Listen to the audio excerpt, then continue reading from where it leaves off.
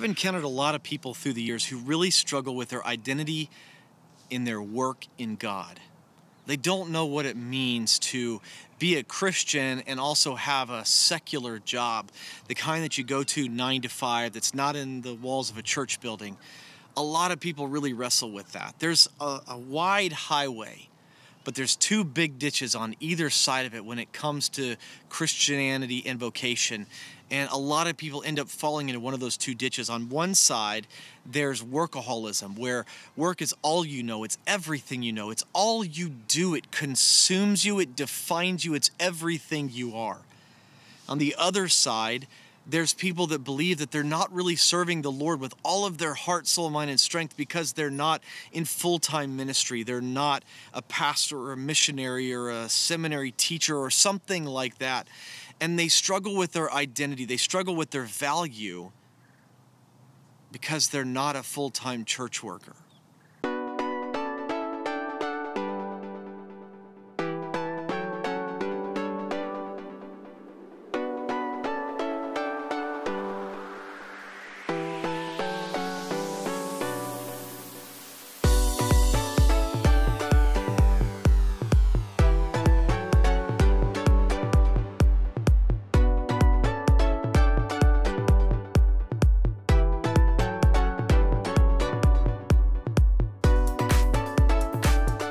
Right in the middle of a hiring frenzy at work.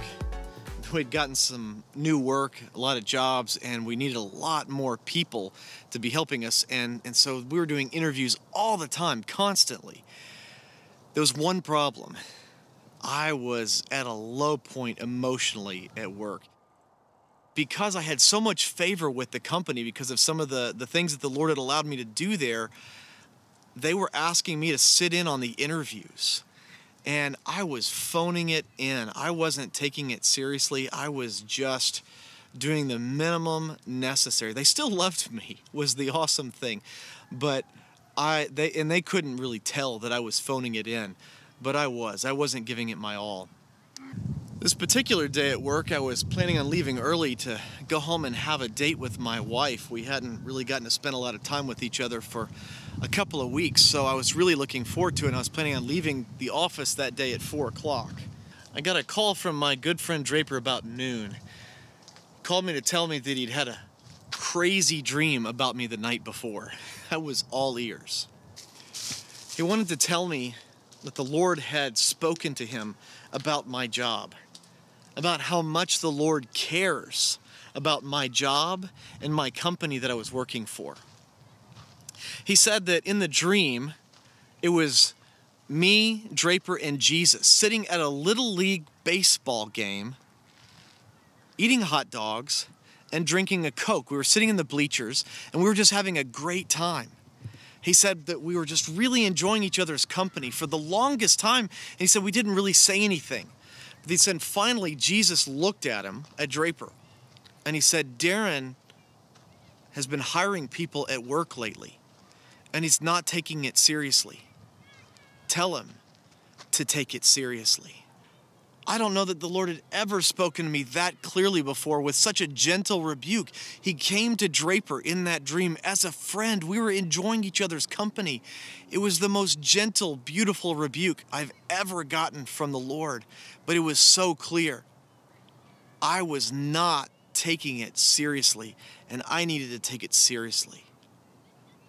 But there was a problem. I told Draper, we're done with the hiring frenzy. There's no one left to hire. We've already filled all the positions. I don't know what to do. There's not going to be anyone else to hire. How do I take it seriously? I've blown it. I've really screwed this one up, Draper. And then he said the craziest thing to me. He said, Darren, the Lord told me one other thing. He said that you would have an opportunity at 5:37 today to take it seriously. I said, Draper, that's oddly specific. He's never, ever given me a time or a date or anything like that before. And I told him, there's one problem with that, Draper. I said, you're right on about me not taking it seriously. That was so the Lord, but you're wrong about this because I'm not going to be there at 5:37 today. I'm leaving work at 4 o'clock to go on a date with Sarah. He said, oh, you'll be there. I said, no, Draper, I won't. He said, yeah, you will. We went back and forth like that for what felt like 5 minutes, and neither one of us would budge. But finally, we hung up the phone, and lo and behold, I left at 4 o'clock. On my way home, I got a call from our secretary. In fact, I was almost in our subdivision. I was turning left. I was at the stoplight waiting to turn left into our subdivision, and my secretary called me, and she said, Darren, I know that you've got a date that you've been excited about that you planned with Sarah, but both of our bosses are in a meeting with the CEO, and they forgot about this interview that they had. And they're too embarrassed to tell the CEO about it, and they want you to come back. Would you mind doing it? I said, I'll be right there. I'm not stupid. Regardless of whether or not the Lord told me to do this, I know that when both of your bosses say, please come back and save our skin, you do it. But beyond that, I turned around real fast and I just pondered, Lord, what are you doing? What does this mean? What is this about? I just couldn't believe it. It felt like the most divine setup from the Lord. So I drove back and I walked in the building. I sat down. The guy was waiting rather impatiently. And I started the interview process. I started going through all of our questions. But I was in stitches. I was gripped. I thought, Lord, how do I take this seriously? I don't even know. I haven't had enough time to prepare for this. What do I do? I didn't really take Draper seriously. I didn't think it was going to happen today. I asked him all the questions and he just answered them perfectly. He answered them better than any other interviewee we had the entire time. But the whole time I was praying and asking the Lord, what do you think about this guy? What do you think? And the more I asked, the more I felt the Lord say, no, don't hire him. That caused a problem for me because I knew he was answering all of the questions perfectly. Eventually, my boss got done with his meeting with the CEO and he came down and joined me. And I could tell that he was really liking this guy. He felt like he answered all of the questions perfectly. But the more we talked to him, the more I felt a no in my spirit as I prayed about it. I had no idea what I was going to say to my boss. Eventually, we got done. My boss walked him out the building. Since it was already after 5 o'clock, he had to let him out since everything was locked up. And I just stood, gazing out the big plate glass windows we had looking out, thinking, Lord, what have you done?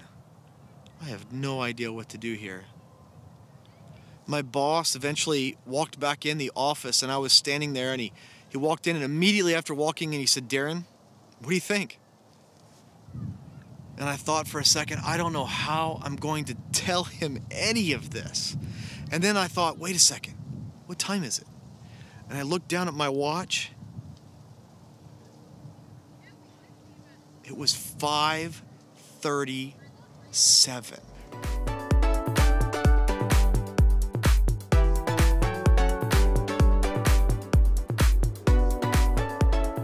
I never actually told my boss the story. I couldn't get it out. It was too much for me. Now, years later, I ended up telling him the story, and he was shocked. I wish that I had told him the story sooner, because one of the things that Draper told me while we were on the phone was, he said, Darren, the Lord really wants to change the way your company does business. And that floored me. That was the most shocking thing of all that he said, because it wasn't that the Lord was saying, hey, I need you to fix this so that you can make more money to donate more to the church.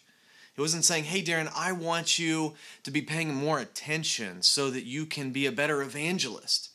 You know, both of those things are good things, but they're not what the Lord said. But the fact that the Lord cared about the way my company did business, that changed a lot for me. And I actually went looking through scripture after this. It changed the way I looked at things. And I saw in the Bible now that the Lord actually cared not about our work so that we could donate money, not about our work so that we could have opportunities to witness. Again, both great things, but he cared about our work because he cared about our work. He cares about the things that we do. When he set Adam and Eve on this planet, spiritual enlightenment wasn't one of the original tasks that God had in mind. Teaching people the Bible wasn't one of the original tasks God had in mind. In fact, the original intention behind creation was work. It was doing things. It was subduing and making this planet ours, putting our imprint on God's creation. God has not built any buildings as of yet. Now, Revelation says he's building a new Jerusalem, but as of yet, every building on planet Earth has been built by man's hands. God fashioned and created the universe beyond imagination, but everything we have, it's been because he told us to subdue the earth and make it ours.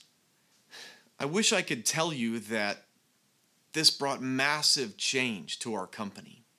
I think things changed. Things began, at least as far as I was concerned, things went a lot differently after that in the way that I conducted myself, in the way that I did things at the company. I ended up leaving a few years later because we moved.